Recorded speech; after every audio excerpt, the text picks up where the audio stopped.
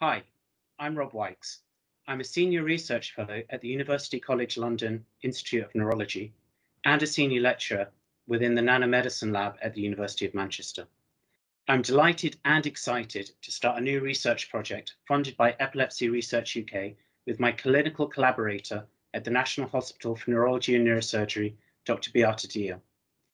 The aim of our research project is to gain a better understanding of the mechanisms that result in respiration depression during and immediately after a seizure, as well as the brain arousal systems that could consequently kick in to regulate breathing and vigilance post-seizures.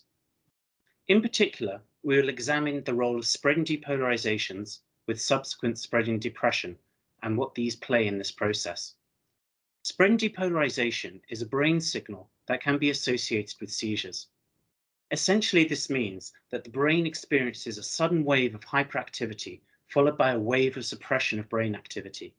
You can conceptualize this as a power surge followed by a power cut. Normal brain activity shuts off.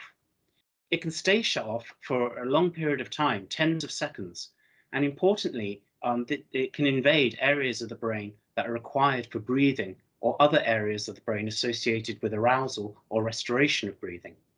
This video helps to illustrate the phenomenon we are studying. You can see some pre-seizure spikes followed by a seizure that propagates over the surface of the brain. Towards the end, you'll see a post-seizure spreading depolarization. This starts as a ring of hyperexcitation that spreads out radially. As the depolarization passes over the brain, it shuts down neuronal activity for tens of seconds.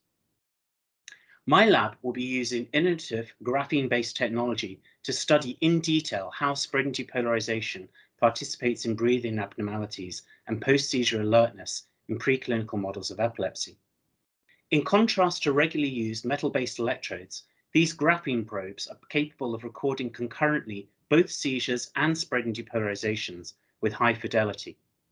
My collaborator, Dr. Diehl, will look for similar brain signals in recordings from her patients to determine whether very slow brain signals that can be detected with clinical EEG relate to activity suppression and respiratory abnormalities.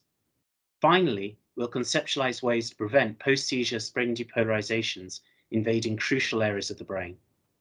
We would like to sincerely thank all the people involved with Epilepsy Research UK and who take part in their fundraising activities.